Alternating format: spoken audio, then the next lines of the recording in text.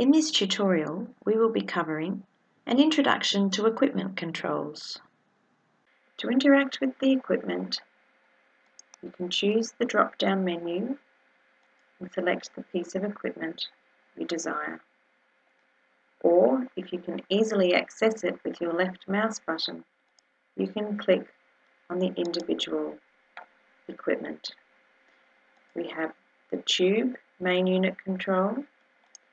We have the light beam diaphragm or collimator controls. Next on our drop-down menu, we have the table bucky and table.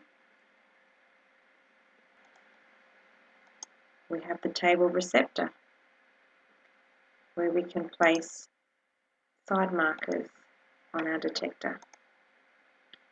We also have our erect bucky,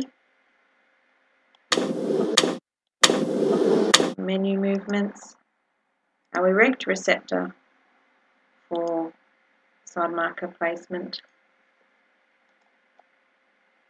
and our exposure panel, and finally our image monitor. And that concludes this tutorial.